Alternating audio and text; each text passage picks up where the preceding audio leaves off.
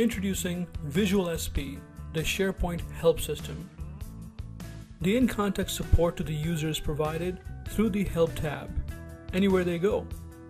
The help items can be in the form of reference documents, screenshots or other images, videos, and links to other pages. Here's a video showing the user how to edit a web page. The user can then go ahead and put this in full screen mode to maximize the viewing area. Editing a web page is one of those fundamental things that users will be coming back to see again and again. They can also pop out the window, so now they can see the window side by side with their work, and they can continue following the video while doing the work.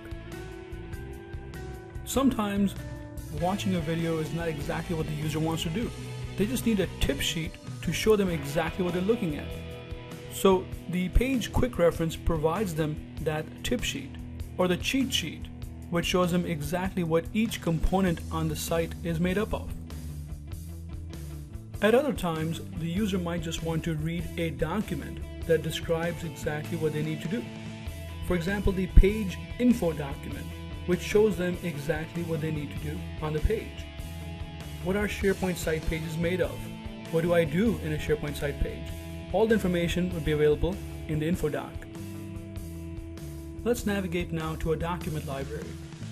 The Help tab shows up here and shows the user the in-context information they need at the document library level. Here's a document library quick reference card. The Help tab follows the user around wherever they go within SharePoint, providing them the in-context and on-demand help they need. Wherever the end user goes, the Help tab goes with them. For the person who is administering the list or library, they would see additional help items in the settings page. This user does not have that privilege. So I'm going to go ahead and sign in with a different user that does have that privilege. This person happens to be the administrator of the site. He has access to the settings page for this list.